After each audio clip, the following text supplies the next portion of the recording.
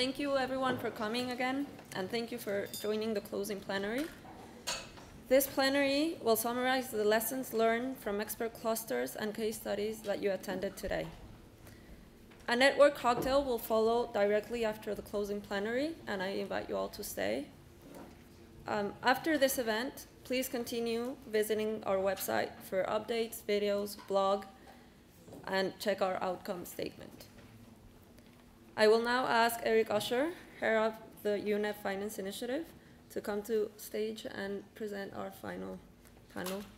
We're almost at the end of a long day, very packed session. So we're going to try to round it out with a great panel, I think, which shows the overall, the types of actors that need to be involved in, they need to be working together, they need to be playing different roles in moving ideas to investments to impact.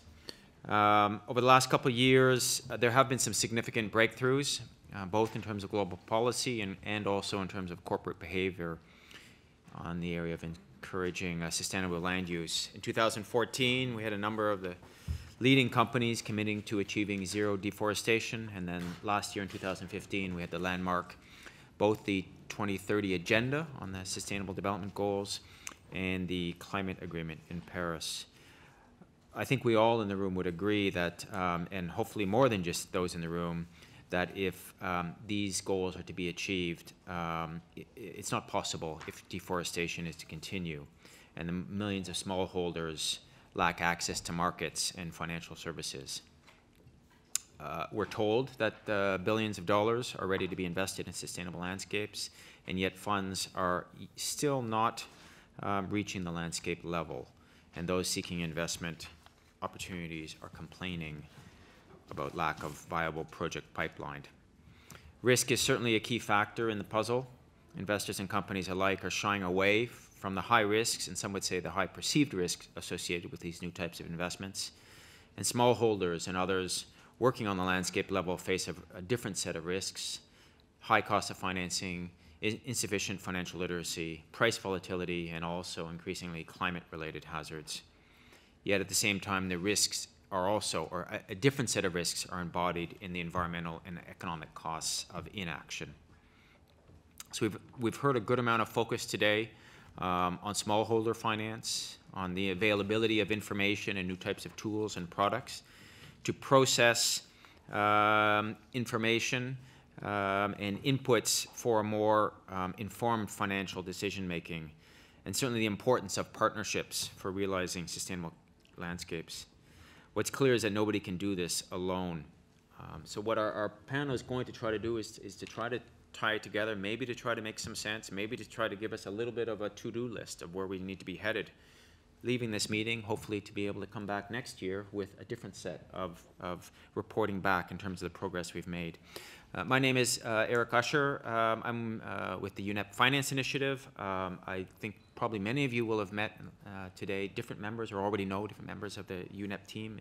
We have a lot of us here today because this is part of the importance, a very significant area of work, both to UNEP as an organization, as the leading global authority, intergovernmental authority on environmental issues, but then certainly UNEP Finance Initiative as a UN finance sector partnership trying to work with the leaders in the banking, finance, and investment communities on moving the sustainable landscape forward. So with that, I would like to introduce who we have on the panel. It's an all-star cast.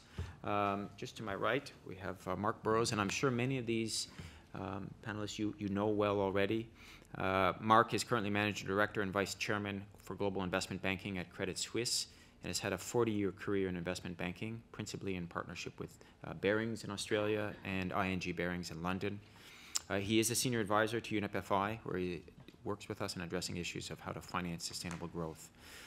Mark is also a dendrologist, something that probably means he's not a fish out of water in this community, but I think with his investment banking colleagues, maybe often he is speaking languages and helping them understand the issues that are so dear to our hearts here, and how do you move the capital markets to become more aligned with the needs of sustainable development. Mark is an adjunct professor of finance at Sydney University.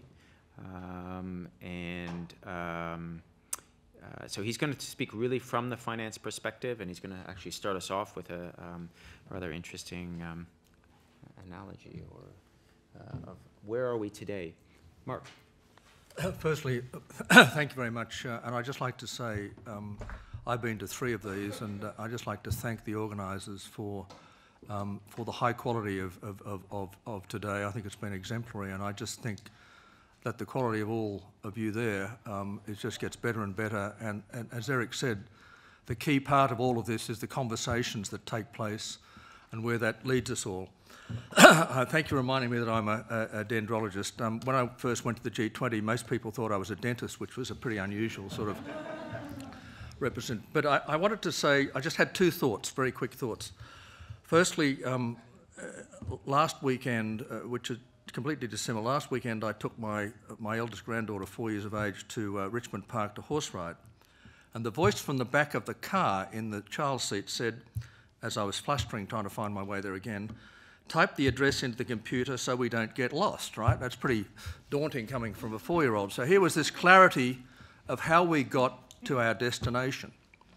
Now then you take what we're all about here with no clear understanding of the path or the destination. And I, 2 years ago at a similar conference in Jakarta and then again in Paris, likened what you're all involved with to something I know a little bit about, which is long-term wave theory of economic cycles. And I liken the journey you've all been on to a long wave that's been going for 15, 16 years. Some of you may say a lot longer in terms of addressing carbon. But this long wave, and I'm here to tell you as someone who is definitely the oldest surfer in the room, that the wave has broken. And the important thing is that the wave has broken, and the world that I come from is awash with money that would like to put it into green finance. And Fabian from my office spoke earlier about the $2 to $3 trillion, which sounds an enormous amount of money when you deal with the micro issues around financing farmers and dealing with the minutiae of getting money to people that really need it to make change. But the great thing about a wave is that it has momentum. The bad thing about a wave is you need to navigate it properly and move your feet and your weight around to make sure that you don't come off the wave and crash and who knows, there are a lot of sort of sharks in Australia. But I really need to tell you this, that I've heard a lot today. We've talked about the specificity or lack thereof in some of the projects. We've talked about equity investments. We've talked about debt investments. We've referred to green finance. But from the world that I come from, and I thought we had a very interesting interchange in terms of where the media comes into this. From the world that I come from, within a year's time, what you people do and what you talk about will be equal space in the Financial Times and all the other financial journals, because basically everybody wants to participate. Frankly, everybody who's younger than I needs to participate. And this change is going to be very sudden. And rather like a wave, it goes on for a long period of time building up, then it breaks. And then you ride it down, which is a millisecond of this long theory before it falls. So and being an investment banker, I'm naturally optimistic. But my point to you all is that when we all meet again next year, you will have seen, in my view, an enormous change in terms of the attitude from the global financial institutions to financing sustainable development. That doesn't mean that you're going to get a lot of easy money, ready money. Frankly, it shows the problems of getting money down to the sorts of investments that you need. I'll just give you one very quick example. All the Australian banks had green bonds. They raised $3 billion. They don't know where to put the money. There aren't enough projects that meet their parameters for green investment. Now, I wanted to say, having talked about the wave theory, I want to say about what needs to be done. and in terms of, from my point of view, transforming the financial system is, I've just said, the key to promoting green transformation of our economies. alongside environmental regulations, pricing reform and fiscal policies. What we need urgently is the scaled industrialisation of green finance, which requires international harmonisation of definitions, products and standards. Now, market-based innovations are supporting the development of green finance, including green bonds and the associated principles, standards, definitions, but public-private collaboration is needed to support the smart design and effective scaling of market innovations and policy advances. Now, green bonds are a case in point. Total issuance, as you've heard, $100 billion. Similarly, impact investing and other product innovations have been market-driven from specialist funds, high net worth individuals and family trusts, and increasingly from the sort of institutional investors we've heard from today. But it's largely the broader public concerns rather than public policy measures that have driven demand for negative screening to reduce the presence of environmentally intensive and high-risk assets in the investment lending portfolios. But my point is that today, green finance remains a cottage industry. It's 1%, as you heard earlier, of the total bond issuance and total infrastructure investment. The core challenge is to move beyond green finance as a cottage industry to industrialise, to realise its potential. Now, just quickly, governments have a major role in contributing to overcoming the barriers. Robust and predictable policy environments are of critical importance, including everything from adequate enforcement of environmental regulations to green smart public procurement and through to country and international action to establish effective carbon pricing regimes. We need broad policy signalling. We need specific report in scaling green finance. We need to encourage multinational institutions to develop a common set of criteria for what constitutes green finance. And we need to set specific investment standards to help grow the market and create, as many people have spoken of today, investor certainty and mobilise investment capital which can help institutional investors in achieving the goals. But I think the main thing is to demonstrate in the wider sense how climate shock will affect the financial system. And to my mind, as someone who's had some experience with the G20 and the B20, is that the theme for the last couple of years of those organisations has been in the minutiae to try and support SMEs. Now, SMEs are the largest employers globally, and they're always seen as being disadvantaged. I think we should try and push the Financial Stability Board, which is the default mechanism for the G20 in terms of how they control the global financial institutions, that we should push the Financial Stability Board to actually look at how they can enhance through how they dictate to insurance companies for long-term investment, how they dictate to banks, what they do for banks in terms of how they look at risk capital, how they actually judge it, how they value it. I think there are a whole lot of mechanisms that haven't yet been looked at, and my view is that they will be looked at, they will be on the agenda, and I think the voice of all the people in this room, the comment that was made on the media, I think that is all building up to the interaction, and you've seen in terms of where, say, the G20 is going in China, where the colleague on my right will tell you that there's an enormous emphasis on green finance, not green bonds, green finance. It goes to Germany next year, then it goes to India. I'm very optimistic. I won't take any further time from you, but to say that you've got to be careful riding the wave. You've got to be diligent. Make sure you don't fall off the board. But if you don't fall off the board, I have this theory that a lot of the hopes that you have will be recognised far earlier than you ever would have thought possible in the last couple of years. Thank you very much. Great. Thank you very much, Mark. And now that we're staring at this wave, let's move to China. Deborah Tan is the Director of China Water Risk. And it's essentially become the go-to resource on water issues in China. She spearheaded the development of the brand and website a couple of years ago and has since written extensively about the water, energy, food nexus, as well as a number of reports, and she's going to speak to and advising financial institutions and others on how to integrate water risk as a financial risk. This is a topic that UNEP-FI has also been significantly interested in and contributing to in some ways. Deborah started her career in finance as a chartered accountant, investment banker, and has now come into the, like say, NGO, civil society space and trying to understand some of the issues at bear. Deborah.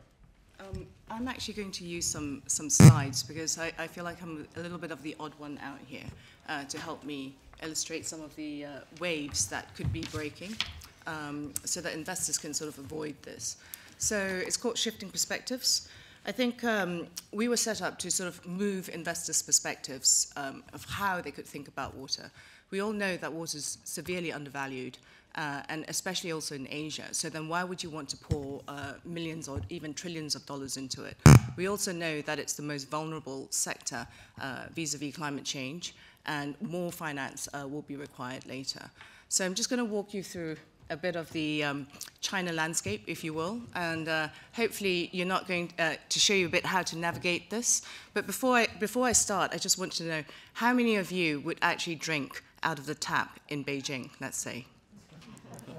Right, none, right? Wise choice. I wouldn't either. I think pollution is an issue often talked about, but less talked about is really water scarcity. So I'm going to start a bit with that. So this is a number that we see a lot. China has 20% of the world's population, but only 7% of the reserves. And because I speak to investors, this is the kind of thing that you get from scientists, and nobody understands this. So we talk about it in bathtubs. China has 27 bathtubs per person per day, and that's their annual renewable resource. So this is the water cycle that goes round and round. It's kind of close to Iran. The US enjoys about 120-something. On a bad year of rain, China's looking at 20 bathtubs of water. So this is really difficult to manage. If you're going to reach a GDP per capita of about 33,000 US dollars or so, you're going to need about 20 odd bathtubs. So when you sort of hear China has no option but to do business unusual, this is really why. This is their real liquidity constraint here. So kind of waltz, I was saying to these gentlemen earlier that I've just waltzed from one liquidity crisis into another, and if we don't resolve this, then this is going to be really difficult. Unfortunately, these bathtubs are not really distributed properly. So the bit in red is actually the North China Plain. It's where China plants most of the food. It has less than 500 meters cubed of water. So think Oman, Syria, Palestine. And yet, quite a lot of this groundwater is polluted. And you have a population the size of Indonesia there, and quite a lot of China's food. Also, you can sort of hear a lot in China about a water diversion project, transferring water from the south to the north. China spent more than 50 billion US dollars on this, and this is why. They have to send water from the south to the north, from the Yangtze River to the Yellow River, so that they can deal with that red bit there. So are they willing to spend the money? Absolutely. They've drawn red lines on water cap users, and I can go into this if you want to later. But also in that red bit is this, 12% of China's coal and about a quarter of China's cotton. So this is where your land and your energy and your food starts to compete for water. 12% doesn't look like a lot, but it's actually more than the entire coal production of Indonesia by about 20%. So we're talking significant numbers here, and it will compete, and it actually is competing. So actually last week, the Chinese government announced that they will actually, for that region, put in maximum water use cap and also coal extraction caps, because they are worried about this. But this is what throws investors off. You think coal uses a lot of water, but look at cotton. It is actually the same as one north to south water, transfer pipe. So China's already stopped farming subsidies in the North China Plain growing cotton. And from a water perspective, every ton of cotton I grow, I can grow 4 to 6 tons of wheat. So this doesn't work for China on a non-edible crop. Also, the discharge by the fashion industry is actually 2 times the size of the entire coal industry in China. So sometimes these risks are not so obvious to investors, and these decisions made in China at a very local level have actually got global implications for trade. And it's not just in energy, but also for farming, land, and so on. So China has tough choices to make. If they pick the wrong one, and it's primarily coal at the moment, but nobody wants them to do too much hydropower because they start damming transboundary rivers, and this causes a problem. Nuclear, there's only a certain amount of places on the coast, and so they're massively pushing into renewables, and you can sort of see why, because the coal reserves are kind of in that red bit. And obviously, if they pick the wrong thing, glaciers will melt, and unfortunately in Asia, it doesn't look like this. This I took in Iceland. It looks like this. This is the second longest glacier in the Himalayas.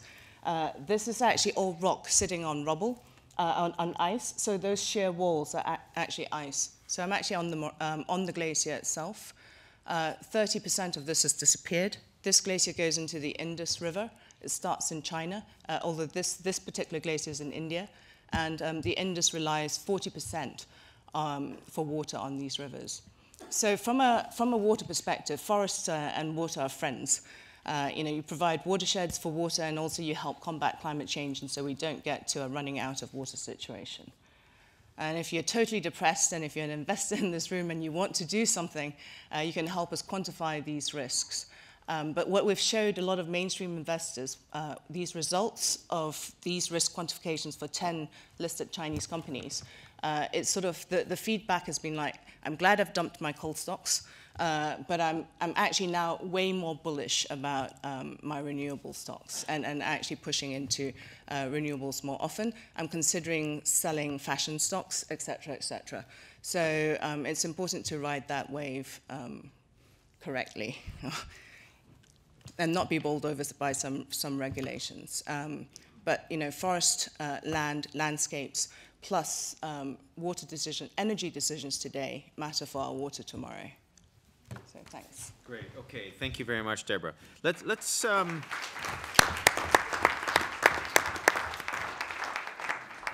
move to Mark Campanale, and I think many of you know Mark for many things, including being the founder of the Carbon Tracker Initiative, and he's going to talk about unburnable things in a moment, not only carbon, but other types of environmental assets, environmental goods. Prior to forming Carbon Tracker, Mark had 25 years experience in sustainable financial markets, including setting up some of the first responsible investment funds at Jupiter Asset Management back in 1989, and then at NPI, AMP Capital, and Henderson Global Investors. He served on the WBCSD working group on capital markets leading up to the 1992 Earth Summit when he was in middle school, I think. He's been a member of Unipify's Global Steering Committee. Mark, you take that as a compliment. And continues to advise a number of investment funds. Mark is a BA in politics, economic and history, and an MSc in agricultural economics. Mark. Thanks for that introduction. So I trained as an agricultural economist. I kind of thought that living in London, there's more money in fund management than farm management. So I went in for a job in the city, analysing equity markets. And really since then, and that work going up into the 92 Earth Summit, I was thinking about the relationship between global capital markets and sustainability. And what I want to do is just thread a narrative between looking at forestry, agriculture, and carbon, and thinking about what's happening in equity markets. But sort of maybe 10 years ago, myself and my colleague Nick Robbins, who was working with me at Henderson at the time, we saw just a tide of coal, oil and gas companies coming into the City of London to raise money. The more we talked about coal and climate risk, the more investors in London seemed to be keen to finance it. And I was thinking, well, maybe there's a baseline. We have to work out what this really means. And the baselines we chose are the simple ones which we know about in nature, the carbon budget, the idea of there's around 900 gigatons of carbon dioxide we can release before we exceed 2 degrees budget. These columns on the right shows the total embedded CO2 in the world's known fossil fuel reserves around 2,860, and the remaining balance that we can burn, well, I don't want to use this word safely, but what we can burn roughly to avoid more than 2 degrees, which is around 975. So we have a problem with time. Based on current emissions, we know that we break through the 2 degrees carbon budget, we exceed 2 degrees, and at some point after that we lock in 2 degrees, somewhere around 2031, and then 3 degrees in around 2045. I was reading just recently that 1.5 degrees, we passed the emissions threshold for that in around 7 years' time, probably a little bit less than that. And so time is another factor. So we have a carbon budget, and then we have time. So we know we've got to race against time to limit emissions, and yet the city of London and New York is still backing the companies that develop fossil fuels.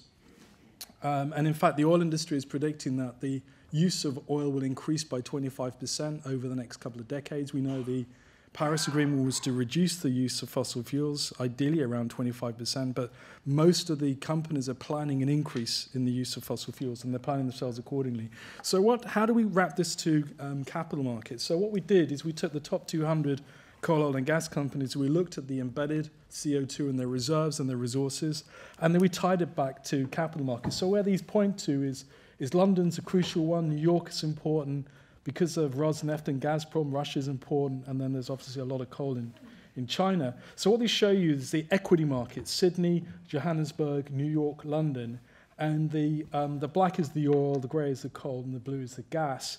And so you can link this carbon budget back to publicly traded companies, and we launched a report called Unburnable Carbon: Are the Markets Carrying a Carbon Bubble?, where we coined the phrase a carbon bubble, and then with Lord Stern, a couple of years later, we launched our kind of pretty well-known stranded assets and capital markets, which is, if we can't burn what is already publicly traded, why are we pouring billions into finding more? And then that's kind of essentially our work. But why do we call it a carbon bubble? The resources owned by Shell, BP, and all the rest of them, the reserves and the resources, if you look at the CO2, amounts to 1,500 gigatons. So, and that's before you even include governments. So that's just the publicly traded ones. The carbon budget to the publicly traded companies, we've given 225 gigatons. So the red doesn't fit into the green. The blue is the reserves. And so hence you've got this idea of stranded assets, unburnable carbon, which is why a lot of pension funds are divesting from coal, seriously reviewing oil. So how does this tie back to forests and agriculture and so on? In the early 90s, and those of you kind of knew me then really, I was obsessed by the listings of logging companies around equity markets. And I remember attending a lunch of an Indonesian logging company at the Savoy here in London in 93, 94, where they were raising 300 million to clear forests for palm oil and for a pulp mill. And each one of us got a Mont Blanc pen with the name of the company, one of those gold tips. I still have my Mont Blanc pen with the name of the company on it, and because it was a Savoy, a lot of investors turn up. The Savoy is a nice place to do a lunch, and then there was this kind of race to list on equity markets. And who were the investors? Well, it was American pension schemes, British pension schemes, all the usual suspects. A lot of these companies which we looked at then were going, well, it's Sarawak, it was Myanmar, it was Laos, it was the Solomon Islands. Some of these have gone by the wayside, some of them still remain. And this was there's still a regular following. This was all the headlines really of companies like Golden Ferries, Burrito Pacific Timber, and Rimban Hijau and others that were going on. But it hasn't stopped. So just a few years ago, some British and American banks tried to take an area of Siberian forest the size of Belgium and listed on the London Stock Exchange. So what are they doing? What are we really talking about here? What we're doing, whether it's forests, agriculture, carbon, is we're taking natural capital, nature's capital, and we're converting it into financial capital for the benefit of pension funds and insurance companies. This particular IPO didn't get away, but what it points to is that there are people all the time, bankers all the time working. This is quite a negative presentation I'm doing, isn't it? But it's just the reality is it's very negative. Is that there are, we're doing terrific work finding the positive stuff, but there's still people whose day job it is to take, whether it's forests or agriculture, and think of clever and smart ways to sell it on to investors, for investors to take on the risk. And this was, I don't know whether they're good guys or the bad guys. I have no idea. Well, I have some hunches. But, so there are bankers who are working on this all the time. So this is my last slide. So Carbon Tracker, we started off where we're funded by a bunch of foundations. We have a budget of around $5 million a year to do research, and we use Wall Street analysts to analyze the risks. I'm now just working on the launch of Fish Tracker, because the reason for that is I discovered that there is a Chinese fisheries business listed on the London Stock Exchange that claims to process 5% of China's fish. Now, that could be a lot of fish, it could be not very much fish, but it's a lot of fish. So what struck me about it is that whose job is it in our community to analyze and follow what these companies are doing? So what I'm going to be doing next, hopefully, is to take the world's 30 or 40 publicly traded industrial fishing companies. They're listed in places like Taiwan, Korea, Japan, the Philippines, and then take the canneries and processing companies which are listed in Mexico, they're listed in Indonesia, they're listed in the States. So take the fish and process it. And apply the same analysis. Are we taking more fish from the sea that we know can be extracted sustainably? The answer to that is almost obviously yes. And going back to the forestry companies, I couldn't get anyone interested in analysing the logging companies. So I know there's some other people doing terrific work on that. But we can take the same idea of looking at nature's sustainable management for whether it's the fish and the seas or the air with carbon or forests. And then we can look at actually how do global equity markets, New York and London, because we're the two biggest really, what is our relationship with that? And can we create a sustainable management program, not for the assets, but for the capital markets? That's really what we need to do is incorporate these planetary limits to how equity markets function. And that's what I hope to do next. So here's some of the questions. How much of the world's unprotected forests is owned by a listed company, the concessions? I don't know the answer to that question. Which companies which are publicly traded own frontier forests? I don't know. I know where to look, but I don't know the answer to that question. Do we know the answer to that question? Where are these industrial fishing fleets publicly listed? Do we know where they're listed? They're going to mean which pension funds that we're involved in will be financing those companies? Do I need to look in Spain? Do I look in Greece? Those equity markets. So there's a lot of research which we plan to do, and then obviously which banks and institutions are financing it. So how does this all wrap together? I think that what I've noticed from people looking at climate risk and Carbon Tracker's carbon bubble analysis is the divestment movement was launched off the back of our work. A lot of people have divested from coal, and they're now looking at oil, and gas has to go, obviously, as too. But what those foundations that led the divestment movement are doing are asking themselves, where should we invest? And what I've learned is really that what investors start with best is risk. It's the first thing you do is don't lose money. That's the golden rule of investing, don't lose money. And I think that's what they're doing with the coal companies and increasingly the oil companies. And I think when it comes to forestry and agriculture and fisheries, I think they'll look at it the same. And then they'll begin to look at where should we invest. And the foundations divesting from coal are now the first foundations and endowments that are beginning to look at investing in clean energy. And I think probably when we come back in a year's time, we'll have a movement of foundations which are investing in clean energy, and we'll do the same with sustainable agriculture, and we'll do the same with sustainable fisheries. And the great initiatives by groups like Althelia, you know, they'll come up with the products which the capital markets want to finance sustainable fishery and get away from the bad industrial fishing practices that we've seen. Thanks. Excellent. Thank you very much, Mark. Okay, we're gonna round out this session's discussion by taking it to one of the more best-known corporate perspectives, and also coming back around. How do we tie this in? Experience from water, fisheries. I think some references to clean energy and renewables. What does this really mean for the sustainable land use space?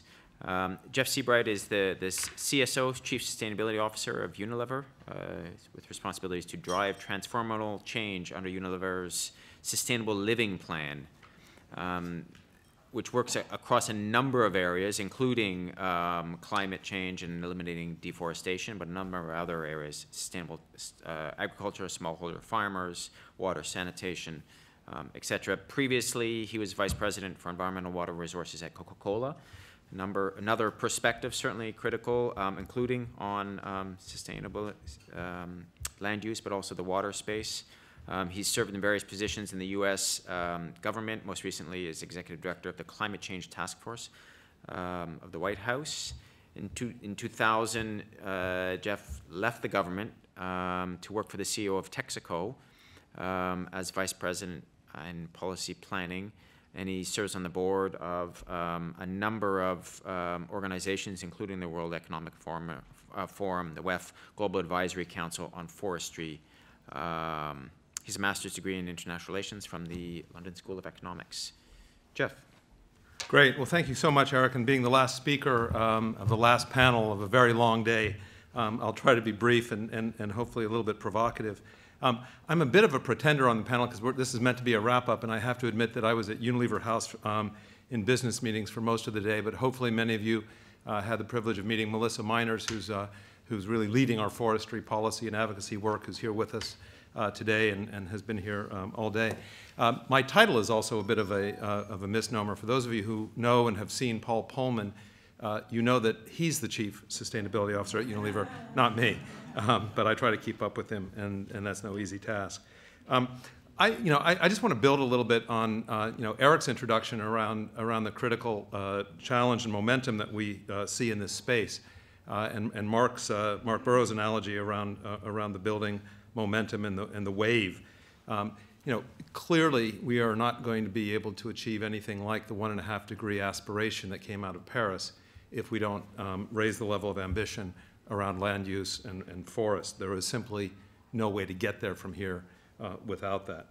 And most of my experience, and so that will color my remarks, have been through the lens of the avoided deforestation, very much picking up on what we just heard from Mark to my left here on decoupling supply chains from deforestation, primarily the trajectory from the Consumer Goods Forum commitment in 2010 to the creation of the Tropical Forest Alliance in 2012, and I think Marco Albani is in the audience and spoke earlier, to the New York Declaration on Forests that brought together truly unique set of strange bedfellows in 2014 to the Article 5 that we saw in COP21, and of course the overarching SDG framework, which I know has been touched on earlier.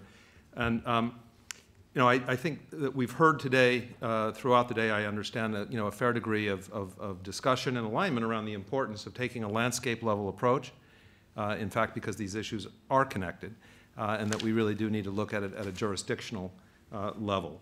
And I think from where I sit, there's tremendous momentum behind this, but the thing about momentum and waves is that if you do miss that wave because you're not attentive to the timing, you end up in the water and potentially worse outcomes.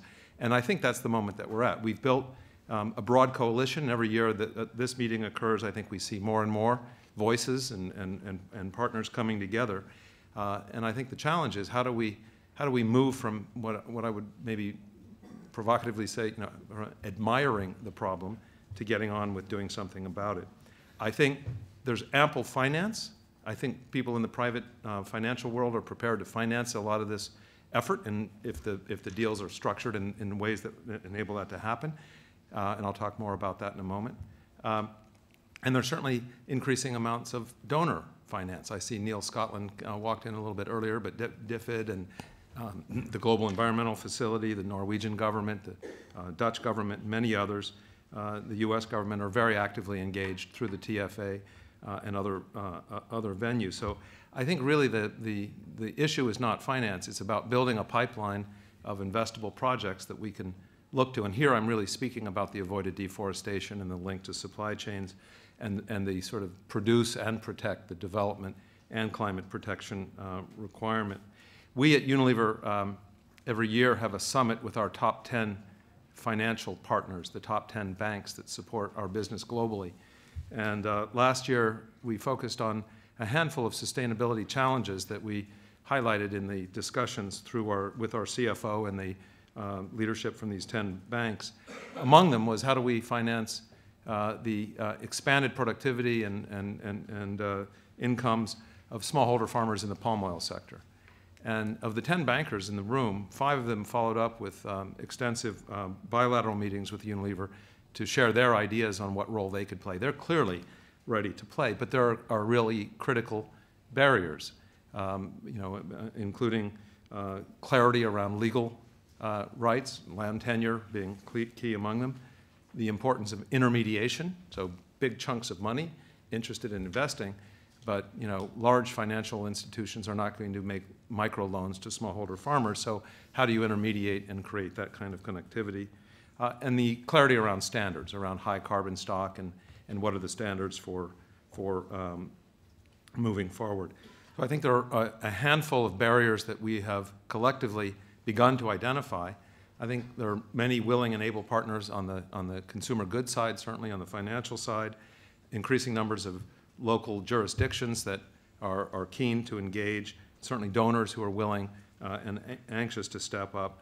And I think what we collectively need to do, and the challenge that I would just lay out that we need to work on, is how to make sure that when we come back together, a year from now, that we're not simply talking about this, but that we can actually point to some place-based initiatives that we're investing in collectively, public and private, to reward the kind of land use planning and good policy and projects that we think are part of the future that we need to build. So with that, I'm going to conclude very hopeful that we will get there. The divestiture movement 5 years ago was a voice in the wilderness. Today, it's mainstream. It's trillions of dollars involved. And who would have thought just 5 years ago that we would be where we are today? Let's make that reality in this space in less than 5 years, an outcome that we can all be proud of. So, thank you. I think what I'd like to do is take some questions to the floor. We have some minutes for discussion. So if anyone has a question, please put up your hand. I don't know if we have any roaming mics here. I would like to put out this challenge. And Mark Burrows, you mentioned earlier you've been involved with the B20 process a little bit, and the enthusiasm for green finance, whether it's green bonds or within the public sector mind, the idea of financing green. To them, the wave is getting bigger than ever, which is a very positive thing. I think when it comes into this discussion, are they only talking about renewables, or how do they see agriculture, other aspects of value chain management within their thinking today? And I would ask that from the B20 perspective. Well, from the B20 perspective, and green finance is everything. It's forestry, it's the supply chain, it's renewables. If you want to be really simplistic, you can say that a green bond is nothing more than accelerated infrastructure investment. You're probably right. And the point I made earlier was how do we move that type of investment into a wider field? And half of the discussion going on at the moment is how do you actually broaden the definition of green finance? So it's one, it's not in itself a niche product, and two, it's not perceived as being a niche product with all of the attenuant responses from the investors. Okay, thanks. Deborah? What is quite also interesting is water is also a big part of green bonds, and I think if you looked at the green bonds that have been issued, green bonds for water is a big component of that. In China, financing coal is included as being a green bond. Because we're not moving away from coal, it's still going to be a core fuel, although less. So it's about how do we burn coal cleaner, more efficiently, with less water, and so on and so on. And so it's included in green financing if you meet all those caps. So it is a bit of an anomaly, but that is what it is for that area. So I think in each jurisdiction, I think we have to sort of think about little side causes to sort of help the landscape along a bit. And Jeff, when you go out to the markets to raise capital for Unilever, is work in this area, is this, what's being financed? Is it the Unilever brand, or is it what Unilever is doing in terms of getting impacts through the supply chain that you think is what turns a good offering or a mediocre one into a good offering? Well, I mean, we try not to draw a distinction between our sustainable living plan and our business. They're one and the same. It's not sort of a CSR initiative for Unilever. It's really a go-to business strategy that we're have embedded across the way we go to market. Having said that, we were, I think, among the first corporates to issue a green bond about 2 years ago, and it was very competitive. It was oversubscribed by a factor of 4, and the proceeds largely went to investment in green infrastructure within our broader global supply chain. And I think as Mark Burrows well knows, I mean, the amount of capital flowing into the green bond market has, continued to rise rather steeply in the last 3 years from virtually, nothing to quite a substantial base. So that's what we're doing. Mark, you raised the example earlier of the Australian banks who did a green bond, and the question is, where's the capital going to go? Are the pipelines there, project pipelines? Within Unilever, when you raise green capital, you have no problem in No. finding the places to invest it? No. I think there's a distinction between a large sort of prestigious company like Unilever sort of raising, and obviously they needed a purpose anyway. To a definition, they need to, the Treasury people. One of the problems is that you need to go through a process whereby you have a regular authorisation and certification of it being a green bond. So we don't get into the sort of nonsense on green finance that sort of really destroyed the industry about 15 years ago. But I think so a green bond for a large corporate that actually has a lot of infrastructure investment to do that meets the definition, that's actually understandable. That's easier, frankly, than a large bank that seeks to raise money as a green bond, and then from a definitional sense has to actually satisfy that in terms of the people that it lends it to. But I think the market is changing. The pipeline is. I know that people in this room sort of say, well, how can this possibly be? We've got all the demand's enormous, but it's a question of putting it at scale. How do you deal with investors? But I just give you two very quick responses, is that yes, the banks have had a problem. They're working their way through it. They're employing people, the sort of people who are in this room. Suddenly banks employ a whole lot of people that are trained in sustainable development. They're people that are trained in agriculture. So you're actually changing the nature of how the banks look at their constituent clients. I think the other thing I'd like to say to you is that, guess what? In agriculture, there's real money to be made. In times of low interest rates, or put your money under a blanket, or put in a sort of cave in Switzerland, instead of sort of paying them to look after your money. Guess what? There are really good investments in terms of leveraging the sort of carbon credits that you can use, or coming back to water, sorts of things that are done in Australia recently by the Nature Conservancy, who were here earlier, and it was mentioned, it's the Murray-Darling Water Bond, where guess what? The returns are 4 to 6%. Not a bad return in this environment, and the capital's guaranteed. So these are all, that's a very innovative bond, I have to tell you. It was greatly admired in terms of its innovation. And I think that when it deals with water, people are looking at licensing. How do you value that? How do you price it? How do you mix it into the product? So part of my natural optimism is actually sort of really, I suppose, tempered by the reality that people are getting on and creating, in all sorts of ways, different mechanisms. And I have to say that it really was the case that in Jakarta 2 years ago, most of the questions from the floor of a highly educated group of people was, what has Unilever done and what does this mean? And as Jeff said, we've moved from $1.5 billion, which was on the table then, to $100 billion now. Okay, I'm going to take a question here at the front. The mic carriers, I think we have, maybe if you can, here we have, excellent. Thank you very much for a fascinating panel, and in particular, looking at it from, on one hand, almost a risk tracker, and on the other hand, somebody who's sending, in terms of the second mark, sending signals, and in some cases seeing them picked up rather dramatically. My question has to do with the session that I chaired this afternoon on mapping sort of regulatory developments. And I want to bring us back to something that was said by James Cameron when he was assessing in the Dragon's Den, and also this morning.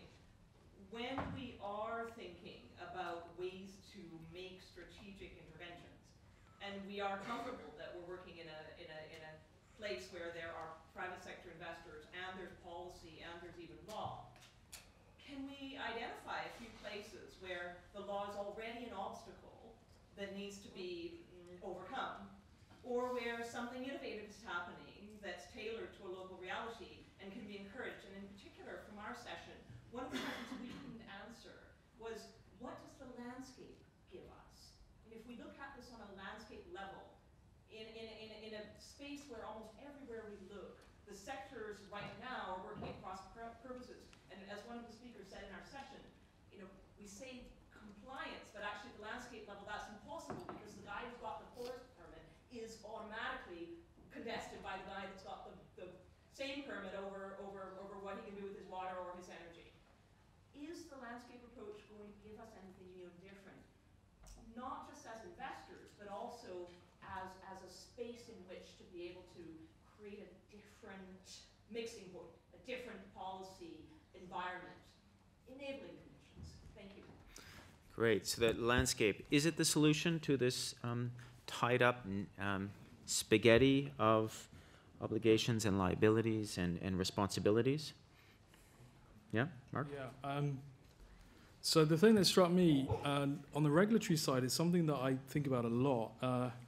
If you read the prospectus of a couple of the large coal companies that listed in the last 10 years, like Xstrata, which became Glencore, and Coal India, these run to 400-500 pages, and the amazing thing is that you don't have to put anything about the sustainability of your business plan into the prospectus. So climate change and risk in those two companies, in the case of Xstrata, in a 400-page document, it ran to 20 lines as a risk assessment.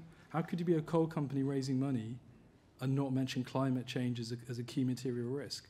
So today, you could be a forestry business or a fishing business. You could list on the London Stock Exchange and not mention the sustainable resource use of the products, which is core to your business, doesn't have to be included in the prospectus. So this is clearly a regulatory issue, and part of the FSB task force on climate risk that Mark Carney set up with Mayor Bloomberg is to look at, can we change the way capital markets are regulated?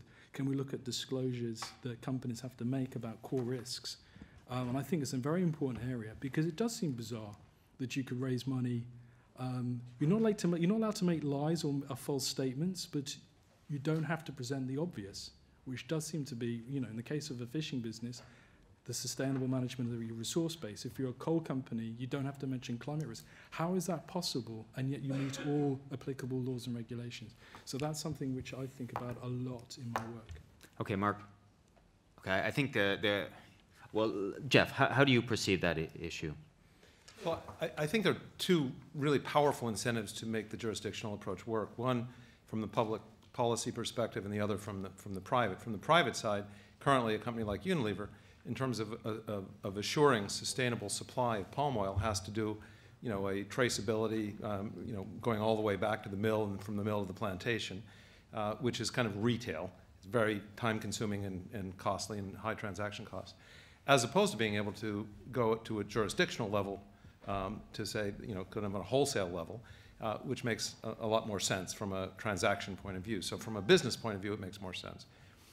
From a public policy point of view, you know, without having the, by having an approach taken at a district level, at a provincial level, that puts together the right kinds of measures and land use planning and policy and the right legal rights, that then attracts the support of donor governments, of private investment. We've made a commitment that, you know, we want to put our sourcing, procurement euros and dollars, et cetera, you know, in jurisdictions that are actually getting it more right than wrong. And so we're really trying to push that agenda forward, and we're having that discussion within the Consumer Goods Forum.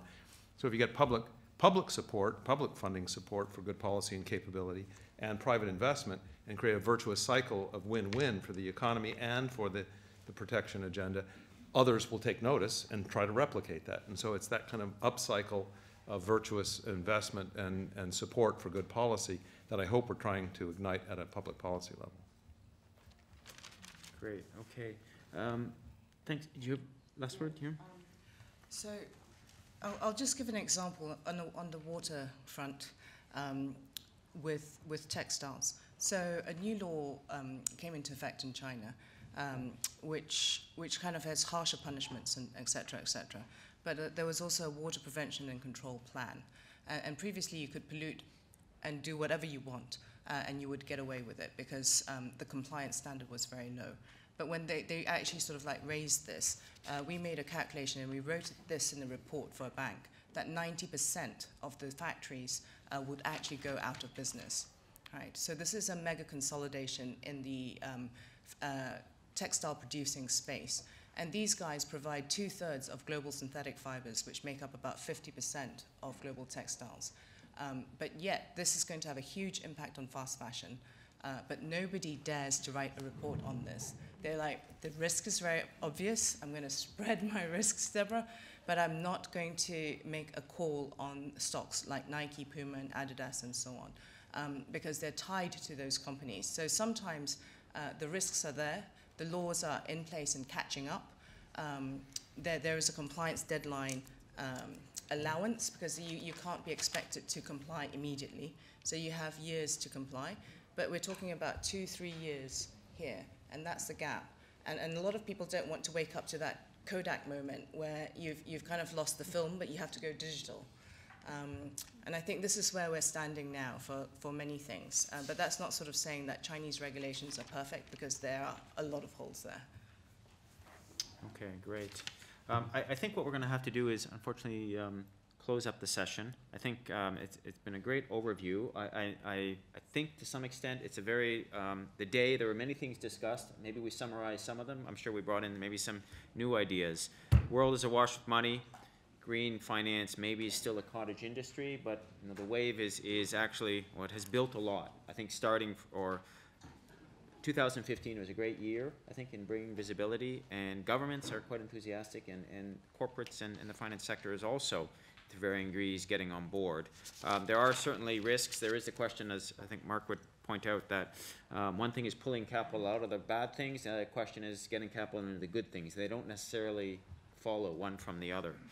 How do we move from admiring the problem to actually doing it? Doing something about it? How do we build the pipelines of investable supply chains? And Jeff, I think very pointedly, as everyone will appreciate, pointing out the issues of governance challenges and intermediation. What are the instruments, and who are the ones who are going to do that? I think with that, I'd like to give a big thank you to the panel. Thank you for the organizers for renting out the day. I think one of the voices that is not on the panel, but it certainly has been repeated over today, the role of the public sector, not only in terms of governance, but also in terms of public finance.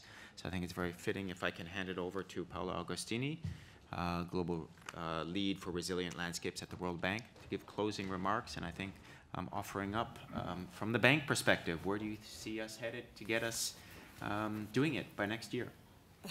Thank you very much for these last few words. Let me give you just a couple of takeaway messages from this very long and very productive day.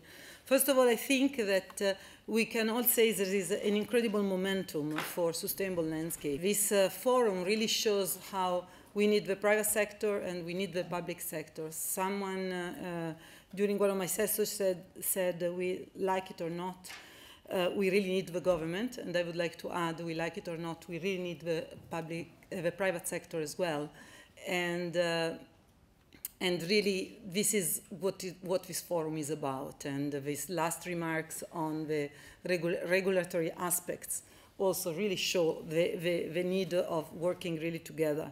And if I think about my own experience, for example, this would have been impossible 10 years ago. When I was working, let's say, in Liberia on forest 10 years ago, we were trying to do partnership, we were trying to do initiative, we had the public sector, we have NGOs, but we didn't really have a private sector. And if I now work in Liberia, I can see that IDH is there, I can see that the Tropical Forest Alliance is there, I can see that many of them are there. Or if I work now in Paraguay, I see that a company like Itaipu are doing work in landscape restoration, something that was not really apparent 10 years ago. So important to really work in partnership and to have both sides together. Then another takeaway message for me is that at the end of the day, if the private sector is here, it's not anymore only because there are reputational risks if they don't work in landscape restoration. It's not only because of the social responsibility, but there is not only because of the consumer pressure, etc. But I think that is clearly showing that in the long term there are important returns, there is profits. If you don't invest in sustainable landscape and you invest in your cocoa farming, etc., you're depleting your capital, and when you're depleting something that is your assets in the longer term, if you don't do it in a sustainable way. So there is an interest for a longer term profitability as well. It is complex, but as many of you made a parallel, investing in sustainable landscape is complex, as it was complex to invest in renewable energies 20 years ago. And now it's much more mainstream. So I think we have a very, a bright future in some sense. I also want to mention from the World Bank point of view that this investment forum, together with big platform, knowledge platform as Pro4 or knowledge platform as TerraAfrica and many others, really helped to shape also the work we are doing inside the World Bank. Many years ago, we were stepping out of the forest, in the sense we were not investing in forest anymore.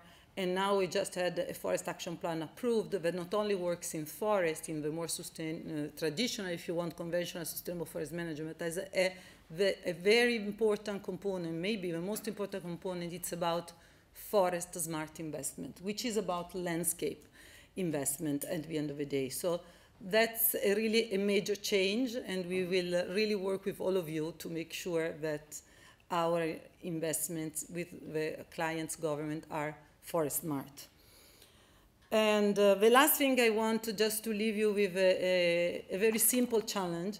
We have been talking a lot about innovation. We have been talking a lot about incubators, new funds, the land neutrality funds, the work of the private sector. And I'm wondering, shouldn't all these innovative financial mechanisms think about a way that people can adopt a landscape? From the little person that wants to invest $50 to the big company that wants to invest millions, from whoever is interested in investing for 1 year to people that want to adopt a landscape for 20 years. Just, I'm sure it should be easy to design, but think about it, and I think we will all be putting a little bit of our effort into it. Thank you very much. And I have to give the floor to Peter just to do the real closing. Thank you. This has been an exceptional conversation. Thank you all for contributing.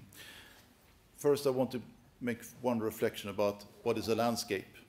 Somebody brought in oceans today. I thought that was great, and I don't have a problem with it, because landscapes are actually about people.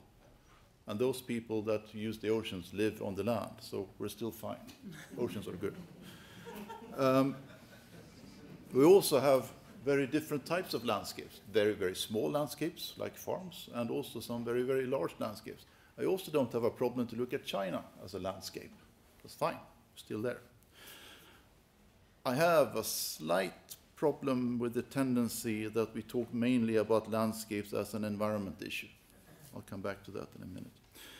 So my ABCs, have we been ambitious? Yes, for sure. Have we been brave? Yes, I think we've walked into communities that we don't really understand what they say, and we still pretend that we do and want to do something well. So yes. Clarity, absolutely. I think we are getting clearer about that this is really capitalism. It's about making money, and that we want to take that opportunity to many, many more, and to do it in a good way so we get sustainability as well. We're being clear about that. I think that's a healthy development in parts of our communities. Now, I want to take this opportunity also to look ahead and challenge your thoughts until we meet again. I've detected two, I'd like to call them distractions or anomalies maybe. The first one is that I missed the poverty perspective. This is the perspective that we must have. Our development goals cannot be met without providing opportunities to many, many poor families in the world's landscapes. I miss that perspective. Let's not lose sight of those that struggle here to put their kids in school, find ways to improve their livelihoods through migration and remittances, and live with a constant risk in their lives. That's the perspective I'd like to bring back. So instead, now I come back to this environment question. It's a bit tough because essentially I'm also from the environment background, and this is an important topic. But aren't we policing the planet a little bit too much by talking about climate change and conservation finance most of the time? Shouldn't we bring back the discussion to those main businesses of the poor people in the landscapes, and then perhaps reverse the narrative and say that those climate benefits that we want and need and must have, and the conservation benefits that we also must have, are actually co-benefits. They are the co-benefits, and we need to fix poverty first. Isn't that the ethical way to proceed? That's my first anomaly. The second anomaly is that we're getting better, I think, but there is still some urge that we want to talk about investments and finance, and we want to say exactly what that finance and investment are supposed to achieve on the ground, because otherwise we won't invest.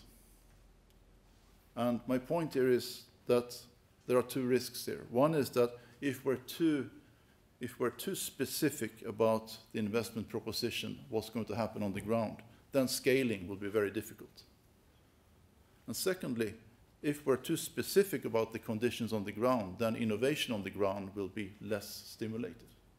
So we have some things to think about here. And my question here is, shouldn't we be better at separating, on one hand, the finance services and the capital markets, and on the other hand, the solutions on the ground, and instead embrace that there's a diversity of solutions on the ground which we don't control, and we don't want to control to the extent that we often try to. So those are my two anomalies. I think we have a good reason to continue the conversation. And in doing that, the partners of the Global Landscapes Forum, and it's not just the investment case, we also do other things. We have a main forum every year. We're planning ahead for the future, and I think we all agree in this room that the conversation on the investment case should continue. But we also think between the partners that we also need to commit to real change. So one of the objectives we want to build into the future of the Global Landscapes Forum process is that we want to reach 1 billion people. 1 billion that know and embrace the importance of sustainable landscapes. That way we would be reaching a bigger crowd. And I think for the finance sector, perhaps these should be looked at as your future customers. These are the real dragons then, the real jurors of success. So we want to build that into the discussion for the future. So maybe a bit serious. I can see that you're all waiting for the drinks now. But I thought I'd take this opportunity to provide some thoughts. Thanks to everyone here. Thanks to all our valued partners. Special thanks to the CIFOR team that's worked so hard for many months to make this possible, especially Kamal and Catherine. Especially Kamal and Ann-Cathrine, you see them, all of you, during the day, and John, who's led the team, and many more that have been involved. The only distraction and anomaly left now is drinks and networking. So I'll close here, and I promise there is nobody else that's going to speak. So thank you, everyone.